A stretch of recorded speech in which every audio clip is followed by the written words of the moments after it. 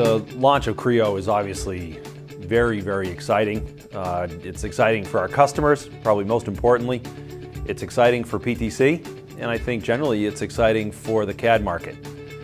You know, this is an opportunity for PTC to help tackle some of the biggest unsolved problems in CAD, problems that have been resident for years, believe it or not. And really, it's an opportunity for us to help unlock the potential that's latent in our customers' product development environments. We're really excited about it. You know, obviously the most important consideration in developing Creo has been our customers, our valued customers.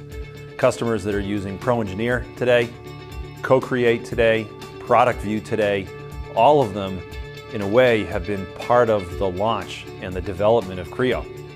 We have 25,000 valued customers and companies that count on PTC every day for their enhancements and capabilities in product development. And it's those 25,000 valued companies that were sort of tantamount during the development of Creo.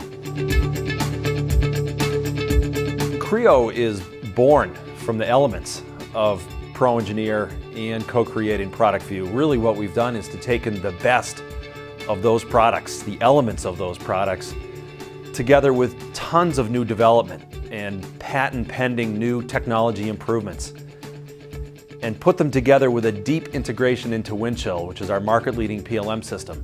And out of those elements has come the vision for CAD for the next 25 years. Out of those elements has come Creo. Because of that technical connection between those three products and Creo, we are now rebranding or renaming 3 of our existing products as Creo products.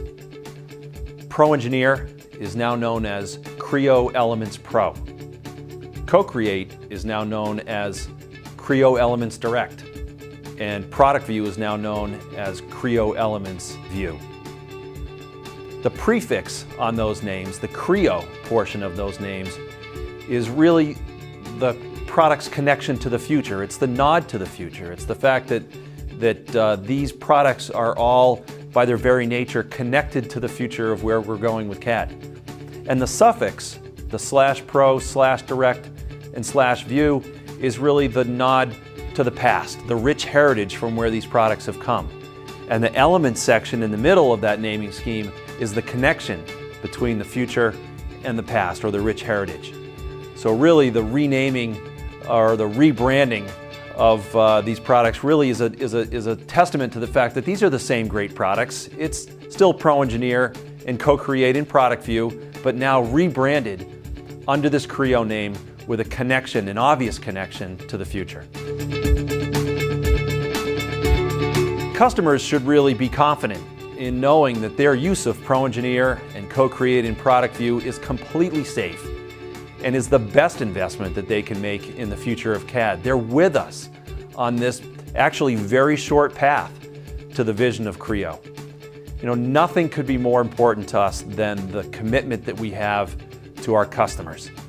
You know, in a way, in a strange way really, I've got a very, very long heritage with ProEngineer. I've been with the company for a very long time, have spent a lot of my time and energy at the company branding ProEngineer and driving the ProEngineer name into the marketplace. So it's a little bittersweet to rebrand ProEngineer and CoCreate and ProductView. But that said, you know, I couldn't be more excited to see these 3 products really as the elements from which are going to come the next revolution in CAD. It's really very, very exciting for the users of ProEngineer and CoCreate and ProductView.